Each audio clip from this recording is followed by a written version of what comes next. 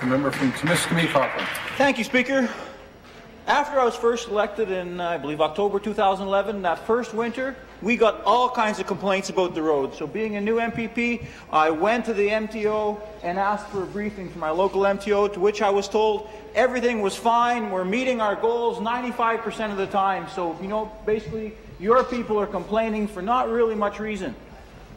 So I went back to the office, my staff and I, we thought how we were going to combat this, and we came up with the idea of we're going to need our own reporting system. So we created the northernroadreport.com, to where we asked people to send specific times and pictures so we could go back to the MTO and show them.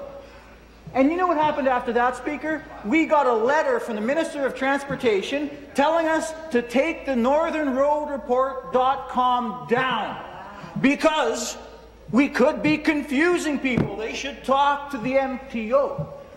Well, now we find out that my people weren't wrong and the Northern Road Report did a lot of good. Now we find out from the Auditor General that my people were right. And instead of actually listening to the people, instead of the minister actually telling people to shut their complaints down, what this government should have been doing is looking at what people were saying. Because in my riding, with road closures, accidents, and yes, people died in my riding from bad roads. And that has to stop. It has to stop now. Thank you.